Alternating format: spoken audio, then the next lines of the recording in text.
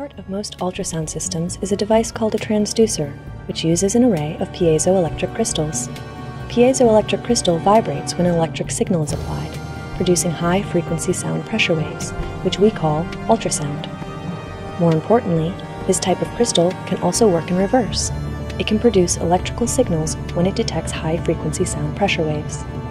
When a transducer directs ultrasound waves into the body, they pass right through the skin and into the internal anatomy. As the waves encounter tissues with different characteristics and densities, they produce echoes that reflect back to the piezoelectric crystal. This happens more than 1,000 times a second.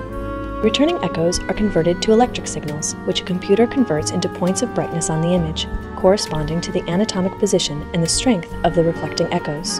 A medical transducer contains a large array of crystals, which allow it to make a series of image lines that, together, form a complete image frame, called a sonogram. In addition, all the crystals are repeatedly activated many times in such a way that a complete image frame is formed around 20 times per second, so that real-time motion is displayed in the ultrasound image.